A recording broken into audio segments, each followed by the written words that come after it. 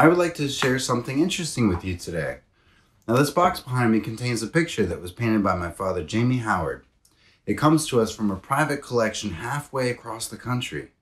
And what I'm going to do is carefully take the picture from its original frame, clean and inspect it, then scan the image for the archives before I put it all back together and send it back home. Before all that, though, I wanted to talk a little bit about it, so let's take a look. This is really awesome. I'm excited to be able to share this with you. So let's talk about what makes this picture special. For a brief background, my father wrote a little book in 1988. In the story, we learn of a place called Sommerville, where a wedding is about to take place. Certain characters mentioned actually create the art of Jamie Howard. One of these characters, Margaret Foster, is the watercolorist who painted this picture.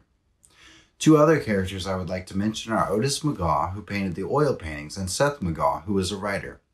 Now, the reason I mention them specifically is because this is actually the McGaw family house.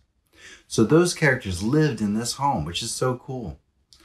I have seen dozens and dozens of beautiful homes designed and painted by my father, but I never realized he had painted these characters' actual houses until now.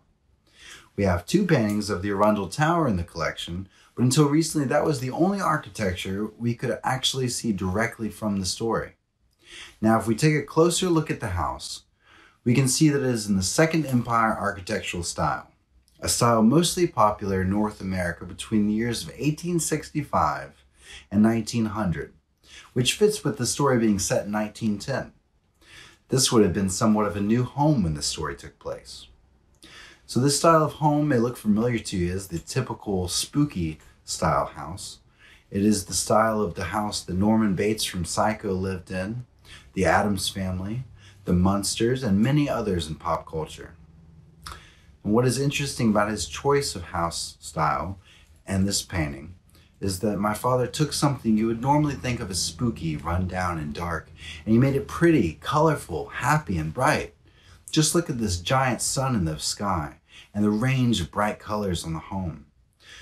We see him do this with other works as well. Take something you would normally think of as one way and switch it around on you, flip it.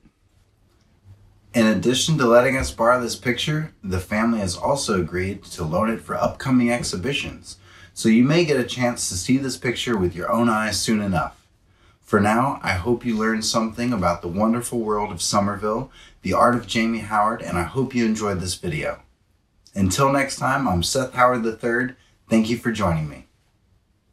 Now, there is just one more thing that I forgot to actually share with you all, and that is what the inscription says at the bottom of the picture. So I'm going to read that for you now. This house is and was the McGaw family residence just outside the main part of Sommerville. Seth McGaw lived here once, and so too did Otis. Margaret Foster made this watercolor, helped by Jamie Boswell Howard. It is for Jill. Now, that last part is another story for another time. But again, I hope you enjoyed this video. Thank you so much for watching. See you next time.